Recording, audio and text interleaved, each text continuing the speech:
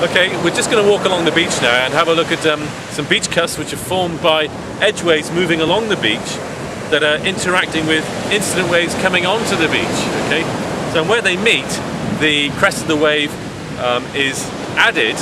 Okay, so the height of the edge wave and the height of the incident wave added together to make the wave higher in a particular place. So when that big wave comes onto the beach, it can scoop up the sediment and transport it onto the beach, and we'll see that it gets built up into these what we call beach cusps. So let's walk along and just have a look at it.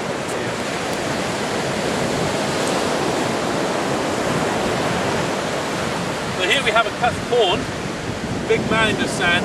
Just over there, here it's still wet, we've got a trough, a cusp trough.